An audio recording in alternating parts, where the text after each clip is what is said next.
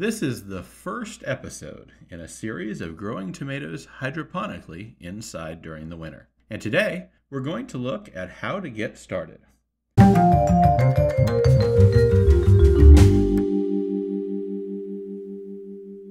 If you are an outside gardener, frost has not devastated your tomato crop, then you can take cuttings from your existing plants. Unfortunately, I waited until after my first frost, so I'm salvaging badly injured plants.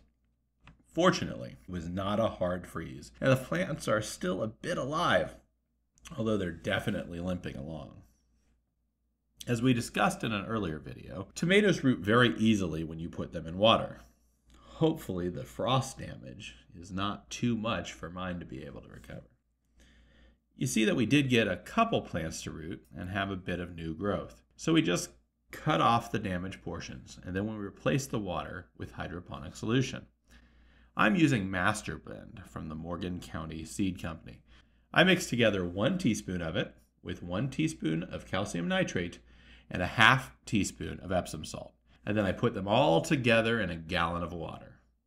I will have links to all 3 of these things in the description below. There are a lot of other hydroponic solution options out there. I hear good things about the Flora system, to which I also will link below. Once you have chosen your hydroponic solution, and after you have some roots, just substitute the water with which you have been growing the roots for the hydroponic solution. You can leave the plants in the solo cups for now. At this point, you need to decide how you want to grow your plants.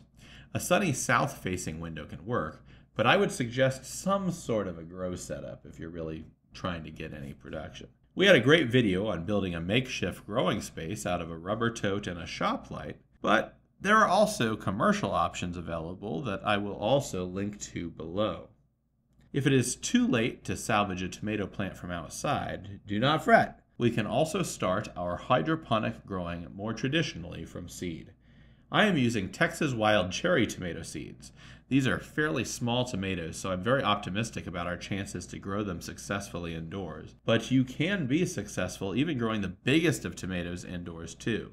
If you are starting from seeds, I recommend using rock wool plugs. If you have a local hydroponics store, they can be found there, or you can just buy these online. Just put them in the water and let them get moist, and then put your seeds on them. I like to put one in the pre-made hole, and then one seed in another hole or two that I just kind of make with my fingers. I then cover them with some plastic wrap and place them in a warm spot where they can germinate. Check them every day, and when they have sprouted, then you're going to be moving them to the growing area and placing them under whatever lights you may have.